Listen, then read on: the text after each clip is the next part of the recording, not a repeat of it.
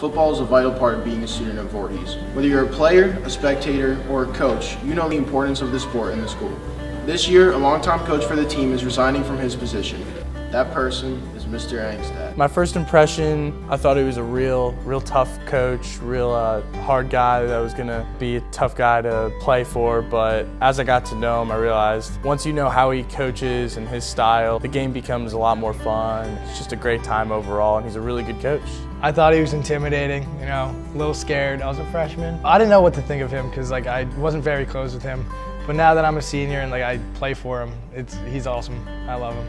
I guess the first thing I noticed was his energy. The thing about Coach Angstadt is that his enthusiasm and energy is contagious. People see how interested he is and how excited he gets, and they feed off that. Well, I thought he was a cool coach. Freshman year to now, you can see how he grew with us. He said that there's going to be winners and losers. No matter what side of the coin you're on, you can always take that skill and apply it to real life. So obviously we lost. The main lesson was that we tried our absolute hardest and left it all on the field. So if you do that in life, you could be successful most of the time. Responsibility. You just gotta be responsible for yourself. When you do something wrong, you gotta stick up for yourself and admit that you were wrong. Well, he's taught me a bunch of stuff on the field and off the field. He taught me how to drive a car. I learned more about coaching from Coach Angstadt than anybody because he knew how to coach kids of today. There's a big difference in the way athletics are coached now than they were when I was in high school. He was really even ahead of his time in terms of how to handle kids.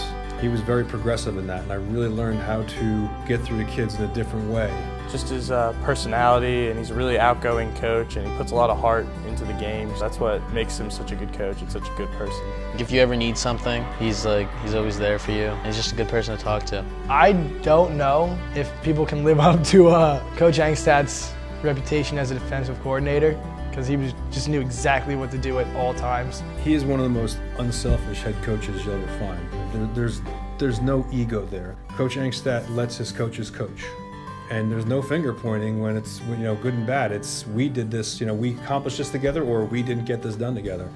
From VHSTV, I'm John, signing out. Catch!